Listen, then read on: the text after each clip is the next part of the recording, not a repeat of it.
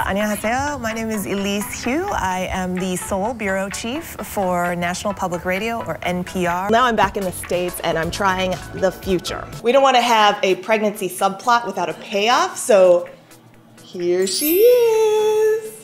Today we are in Tokyo, Japan. We are in the neighborhood of Harajuku at the Pyeongchang Winter Olympics, where we're going to teach you a really common Korean cheer. And Elise Hugh, she's the Asia correspondent for NPR and former NPR bureau chief for the Koreas and Japan. We wouldn't be here if North Korea was not at the point where they have nuclear weapons. Well, North Korea has said that it's committed to complete denuclearization, but it's not saying it's giving up its nuclear weapons right away, not by a long shot. This is definitely unprecedented already because it's so historic for the U.S. president and a North Korean leader to meet. New promise with different players and hoping that it's a beginning of a shift for North Korea and U.S. relations. We are going to try something called pore vacuuming. Raccoons! Let's do this. Oh yeah, I think she's getting my nose pores. I don't even know what just happened. Oh my God, oh my God. Okay, do I get it off me? Bundigi is silkworm. Here we go. Oh my God! Crunchy, salty.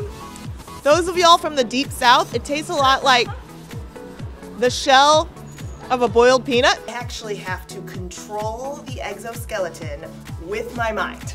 A lot of performance anxiety. Okay. Here's my tail. What's happening? You can't move your neck. You have a stiff neck. Oh. You're old. My chest is heavy. My limbs hurt. I don't feel like myself. If this is what aging feels like, I don't want to do it. Yeah, this is actually a real human brain. Oh my God. Hey David, I'm neuropriming. Transcranial direct stimulation device. Is it possible that this could keep our brains younger? I mean, does this affect longevity? This is already generating a lot of buzz. I just want to say that aging science is fast-moving and super exciting. Put all sorts of filters on yourself, so it's kind of like the original Snapchat filter. I'm feeling really nervous. Get in there. How will we become superhuman? This reprogramming technology that we've discovered. Reprogramming ourselves. Where do our biological bodies end and machines begin? And for me, the ultimate question is, who will we be? This has been an unusual day at work, but I have such a sense of accomplishment about it.